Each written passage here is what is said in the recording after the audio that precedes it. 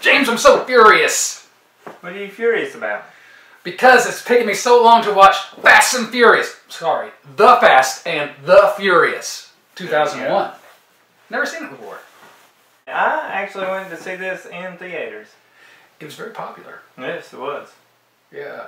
Yeah, I understand the seventh one. The seventh one is coming out next summer. Correct. See, so that's how popular it is. Crazy. See? So I'm late to this. I'm furious. I'm not very fast. I guess I'm lazy and furious. Can you be lazy and furious? Oh yeah. You holler from the couch.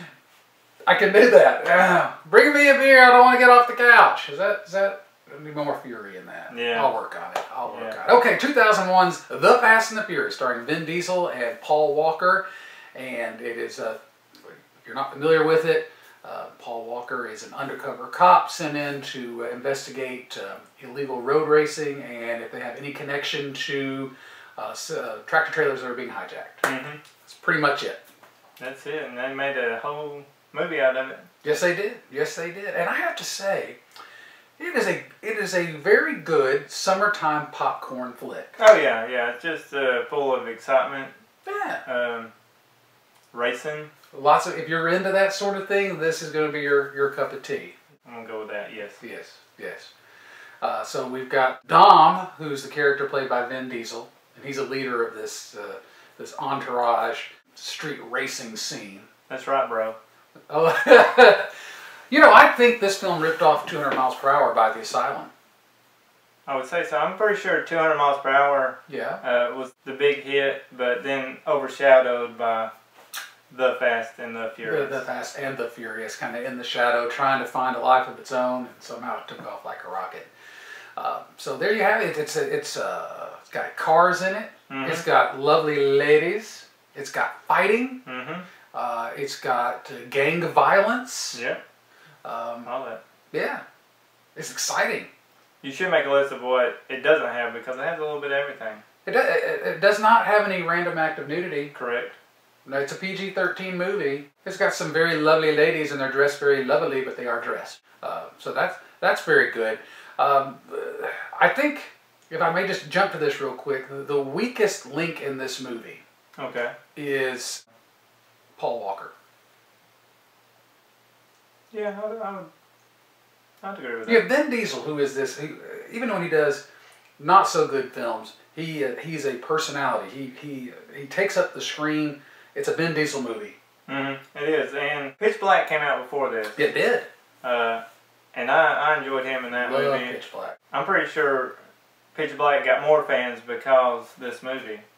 I think you're probably right, because they were pretty close to each other. Mm-hmm. And I said, oh, I like this Vin Diesel guy. This movie's just blown up. It's making tons of money. Let's see what else he's been in. What? What is this movie? Pitch Black. And it's had its own sequels as well. That's true. Yeah, Paul Walker did not excite me. He did not. I wasn't convinced for 2 seconds. Was he in any movies before this, or is this his? I had to look him up on IMDb. Apparently, he was like a child actor. Did a lot of Nickelodeon, Disney kind of things. He was in the problem right there. Blue Crush, a surfing movie or a diving movie. It has water. Yeah. I thought it was a flavor of soft drink, but I was wrong. No, it's maybe. But I don't know what else he's in. He keeps doing these Fast and Furious movies, which I'm sure he's grateful for.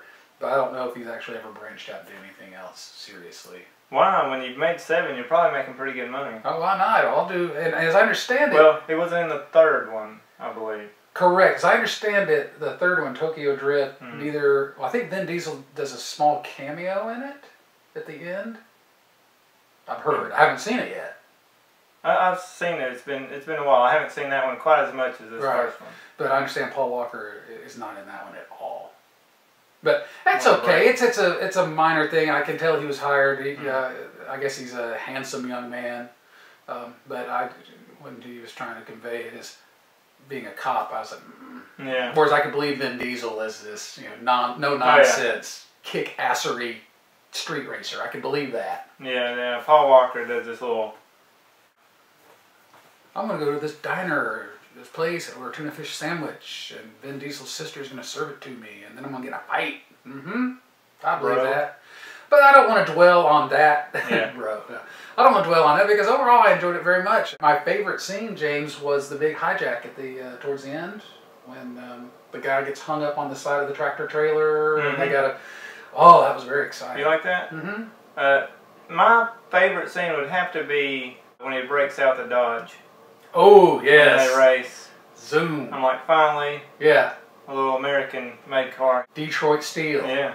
That thing was impressive. It was. When they do the thing towards the train tracks. And then they wreck it. I hope everybody's seen this. But. Yeah, it brought a tear to my eye. That is a good scene. I guess I had a little affinity for the tractor trailer hijack scene because it reminded me a lot of the climax to License to Kill, which is my favorite James Bond movie. I thought you were going to say Snakes on a Train. That's a good one too. Or Jack the Giant Killer Slayer. It's too painful. I can't bring it up. Anywho, I enjoy this very much. I'm looking forward to our next installment. I understand it's called Too Fast and Too Furious, followed very closely by 3 Fast and 3 Furious. That's right. I guess I understand. Yes, this first film was directed by Rob Cohen, who did Triple X and a couple other films, action films. The second one is directed by John Singleton of was it Boys in the Hood? I believe is his famous film. So it should be a completely different kind of tone, I would imagine. Well, I like the way it was. This one was laid out. I mean, big blockbuster. But it was a huge blockbuster. So, it doesn't take a lot of gray cells to enjoy this film. Just enjoy it. It's a summer blockbuster. A little shout out if I might just steamroll right over you, James, like I always do. Okay. I noticed a couple of times, especially in the racing where they're doing the nitrous, that they do that CSI kind of thing where they go inside and show how it is. Motor and all that. Because this film came out in 2001 and CSI started out in 2000 and all that stuff was hot at the time. So to go in and see the mechanism and all that, shows its age, but it's shown well. I'm sorry, James, you may speak. All the way to the exhaust. That's right. Now I forgot what I was going to say. Thank you. Mission accomplished. Oh. It is what a summer hit's supposed to be. Just fun. Yes. You go watch it, you had a good time.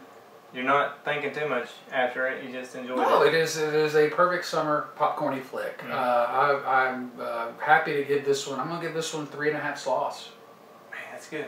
3.5 sloths, because I enjoy a good blockbuster summer movie hit.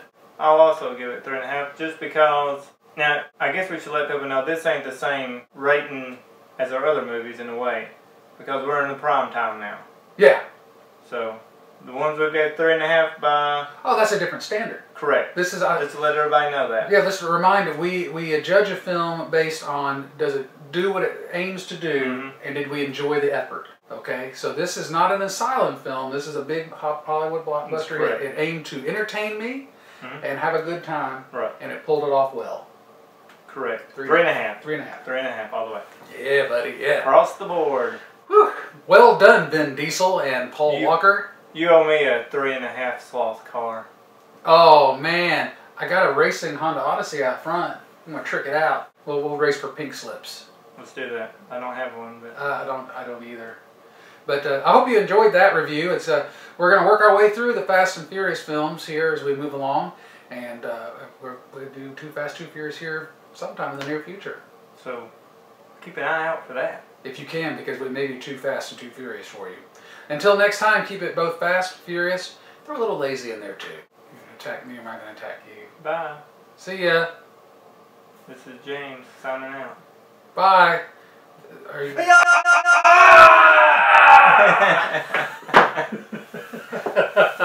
You're welcome. You got me on that one. No one needs to know who you are.